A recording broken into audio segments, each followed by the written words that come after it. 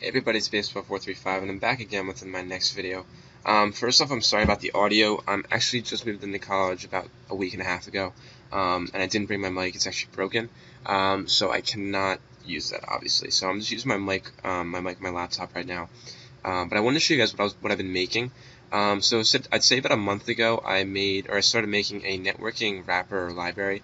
And what I mean by that is kind of like a library similar to those like CryoNet and Netty. But I want to make my own because I've always been interested in networking. I want to get like a strong grasp on how it works and how to actually implement it. And I already did have some type of grasp, but didn't really have a whole background on it. So like a few months ago, for example, I made a tutorial on how to use or how to make some stuff with CryoNet. Now, I kind of don't like CryoNet. The code is very unorganized. It's just an unorganized library in general. If you ever look through the code, you'll probably want to shoot yourself in the face. So I mean, it's just not that great. And then Netty is also very difficult to use and implement, but it's very powerful. So I mean, I kind of want to make something in between both of them. So I decided to make my own library. I really don't have a name for it yet, but I do have it on GitHub. So as you can see here, this is it right now, and it comes with, it's open source, obviously. But right now what it includes is it's multi-platform to start off with, and it supports UDP, TCP, and HTTP. So just like CryoNet, it supports both UDP and TCP. But one of the things that I actually came up with and or decided to implement, because someone recommended it to me, was HTTP support using servlets. So for those of you that aren't familiar with servlets, what they are is they're kind of just applications run on a virtual machine over the internet, whether it's over Apache or Tomcat or something like that.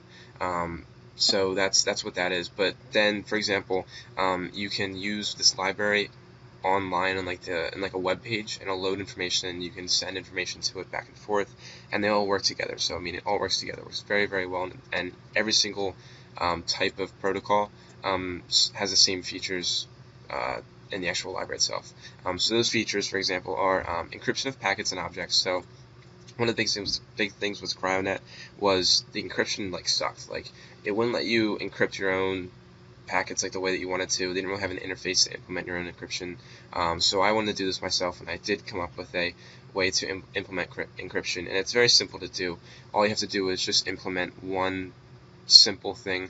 You just have to implement one type of class, which is the iEncryptor class. It's very, very, very easy to do, and it lets you edit bytes that are being encrypted and bytes that want to be decrypted. So all you have to do is implement this interface, and then you just set the client and server-sided encryption method to this, or to your class. So it's very easy to use, and it works very well. On top of that, it also includes packet corruption handling.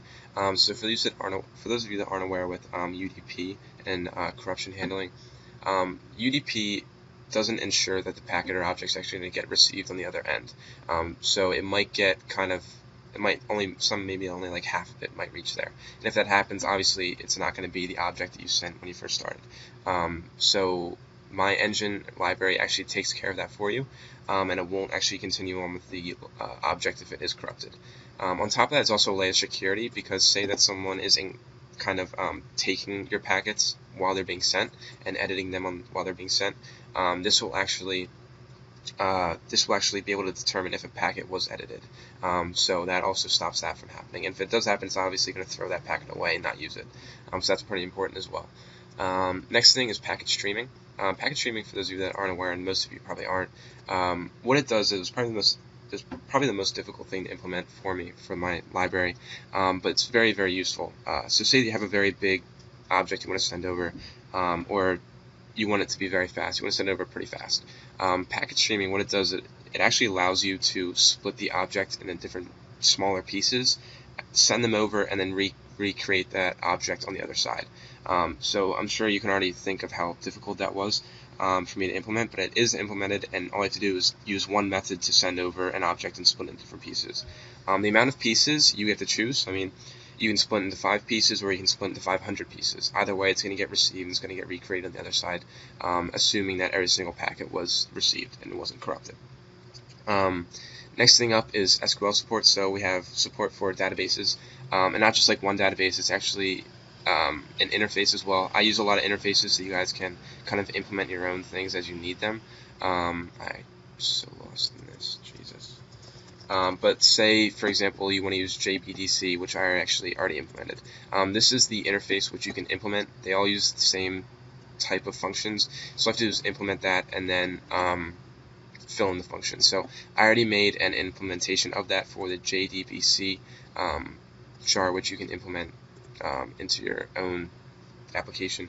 It's already filled out for you, connects to your databases, sends the information, etc., etc. So that's already done. So that's just one of the implementations of it, and you can set or you can create a database wherever you are. So it's very, very nice. So I mean, that's kind of what is included in the library right now. On top of that, I do have a small tutorial on how to get started with it. Next thing that I have to do is sending custom objects. I just have to create that tutorial. But after that, probably move on to encryption and databases and stuff like that. So that's my library there. Now we aren't done yet. I wanted to show you guys what is capable with it, and I just want to make something for you guys, actually show you what can be done. So for those of you that are familiar, about 9 months ago, I made my own RPG, and online RPG, and it was pretty cool. I got a lot of hype from it. It was pretty popular, but one of the big things was it wasn't very organized. It kind of got really, really lost in the code. Like, it was just a pain. Like, it was just horrible to even look at. So I stopped developing it after I realized that it was just not very organized, because I figured if I continued on with it, it would just fall apart somewhere. So I stopped it. But now I'm actually recreating it. So I didn't use any of the old code, obviously. I'm restarting from scratch, but I kind of want to show you what I've implemented over time. So I have the server and the client. Currently, I've been working on it for about 5 days, and I mean like 24 hours, 5 days, like 5 days, like 4 to 5 hours a day. But college kind of made me busy, so it's been over the span of like 2 or 3 weeks, just because of college. So I want to show you what's going on. Usually the game is in full screen, but Camtasia actually doesn't record in full screen, so it kind of sucks. But right now I do have two things here. One of the small glitches that I just realized was when you go into the register and you go back, it doesn't go anywhere. But I'll fix that, that's not a big deal. But right now we have logging in and we have registering. So when you log in, obviously I'm not registered with YouTube. The password I typed in was test123. So we're going to do that now, YouTube, and then test123, test123, test123, at test123.com. And I mean, if you don't type the same password, please make sure the password's correct. If the username's already taken, like John's already taken, it's going to say it's already taken. So I mean, that's the different functions that I have right now. Oops, what did I do? Let me just go through. Alright, so, damn, email's already taken. That's what I mean. Alright, so I registered successfully. So let me show you where this is all stored. So it's all stored in a database separately using the SQL support that I've implemented into my library. So that's just kind of one of the functions features that I'm taking advantage of. So I have player info, player equips, and player inventory. Right now your information is not encrypted, so the password, it's a password right there. I'm going to encrypt it, it's like MD5 or some type of encryption, but don't really worry about that. I just haven't really focused on it because it's not a big deal, and I'll do that when it's important.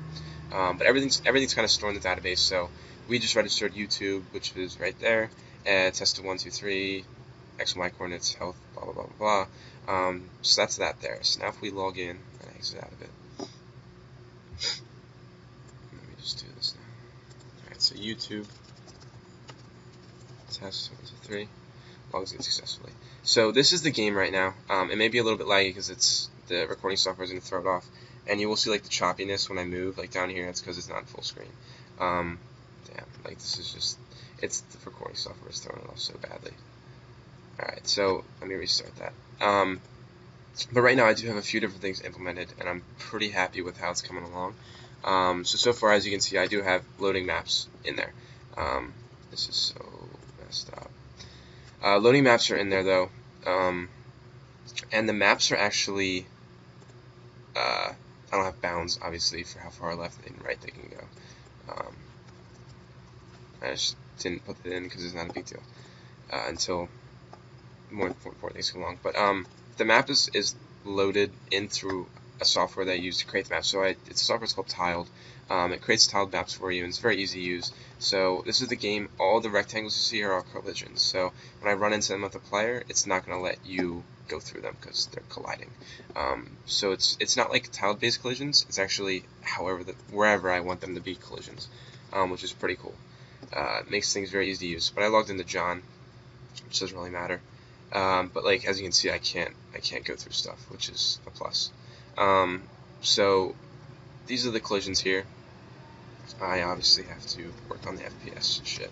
But that's that there.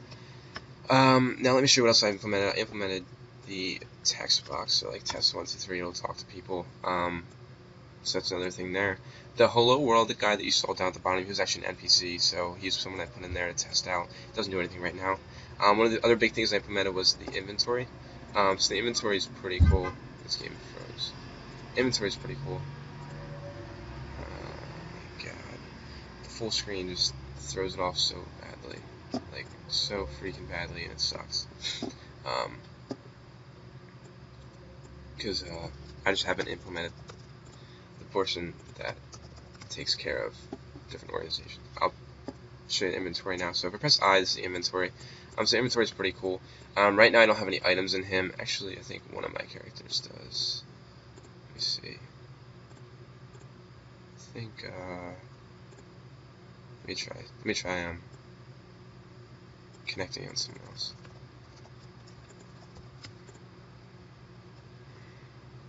This is my other guy. Let me see here. So I have to set a limit for how far they can go. No, he doesn't have anything in his inventory either. But the inventory is very cool. It lets you. It's all handled on the server side. Let me that's me. It's all handled on the server side. So if like you switch something in your inventory, or you move it around, it's actually handled on the server side, and it will take effect on that server side and then send the information back to the client. So I have 2 pieces of wood, I have a wooden sword, and I have another wooden sword. So I'm going to show you, obviously 2 pieces of wood and a wooden sword can't get mixed. By the way, these images are mine and other works of art, something like Picasso, but it's alright, I'm getting better images. But this is just, imagine this a wooden sword. So it's so damn laggy. But say that you have wooden sword here, 2 pieces of wood, you can switch them back and forth. You can move them around. It's all handled on the server side, so nothing's done by the client. They can't edit their inventory or anything like that. So that's the inventory there, and you can shrink it and move it around and stuff like that. But that's kind of what I have so far. It's only a start, but it's all done with my engine, my library, which is pretty nice. So yeah, I hope you guys do enjoy watching what I've created, and there will be more in the future to show you. I kind of just want to show you what I've made and what I'm capable of doing with the library. So thanks for watching, guys. If you guys do have questions, if you want to use the library, it's going to be in the description below. But yeah, I'll talk to you guys later. Thanks a lot for watching. Bye.